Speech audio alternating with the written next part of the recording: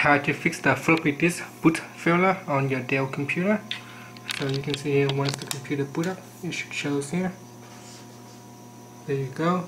As you can see, so what I'll do, I'm just going to shut down the computer. Then I'll turn it back on. And then quickly press on the F2 key on the computer. And this will allow you to go into BIOS. In BIOS settings, you need to go down to boot sequence. Press on enter. Then over here you need to go down to your hard drive and using the up or down arrow key. So here's the key. Using the D or U to go up or move it up or down. So here's the D, the U to use it move up or down. So I'm going to move up. So I'm going to press on the U key to move it up to the first drive. So now it is the first drive. Number 1, I'm going to press on the escape key. And then you want to choose accept.